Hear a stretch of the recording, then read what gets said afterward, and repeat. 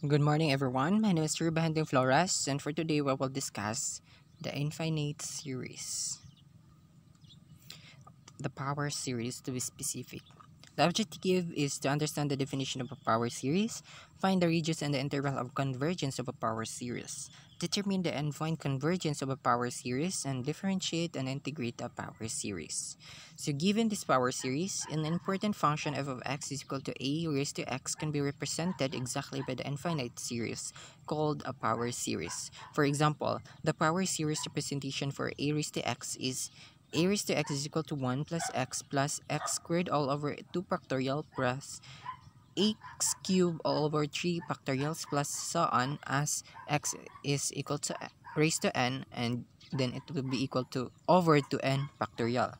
For each real number x, it can be shown that the infinite series on the right converges to the number of e raised to x. Definition of power series.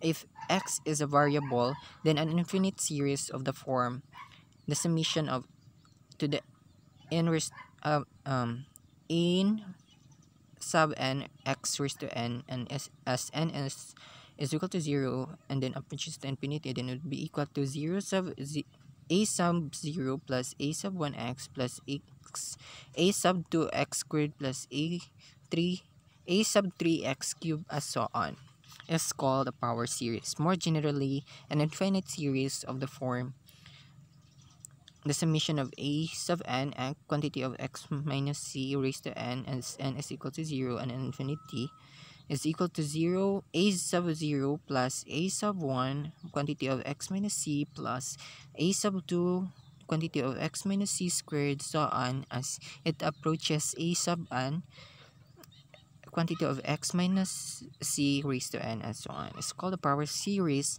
centered at c, where c is an constant. Example, the following power series is centered at 0. So we came up with this. X raised to n all over n factorial is equal to 1 plus x squared all over 2 factorial plus x cubed all over 3 factorial, and so on. The following series is centered at -1. So we came up with -1 raised to n quantity of x plus 1 raised to n is equal to 1 minus x plus 1 plus the quantity of x plus 2 squared minus x plus 1 cubed plus, and so on. For the following series is centered at x1.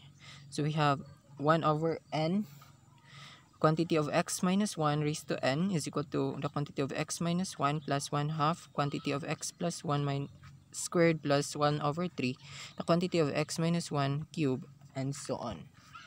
The radius and interval of convergence. The radius and interval of convergence, a power series in x, can be viewed as a function of x. So we have this a function of x, the summation of a sub n, the quantity of x minus c raised to n, where n is equal to 0 and each approaches to infinity, where the domain of f is the set of all x for which the power series converges. Of course, every power series converges at its center c, because f of c is equal to a sub n quantity of c minus c raised to n as n as approaches is equal to 0 approaches to infinity. So we have this 0 sub n 1 plus 0 plus 0 plus 0, and so on. So we came up with a sub 0. So c always lies in the domain of f. The theorem 9.20 to the follow states that the domain of a power series can take three basic forms of a single point, an interval centered at c, or the entire real number line as shown in the figure 9.15. Just observe in a figure and let's proceed. The theorem 9.20 converges of our sign series for powers are centered at c precisely of the one following is true. The series converges only at c. There exists a real number r is greater than 0 such that the series converges absolutely with this absolute value of x minus c, which is less than by r, and diverges for the absolute value of x minus c as greater than r. The series converges absolutely for x, the number r in the radius of the convergence of the power series. If the series converges only at c, then the radius of convergence is r is equal to 0. If the series convergence for all x, then the radius of convergence is r is equal to infinity, the set of all values of x for which the power series converges in the integral of convergence of the power series. And that will be all. Don't worry, I will be posting another videos talks about power series. Thank you.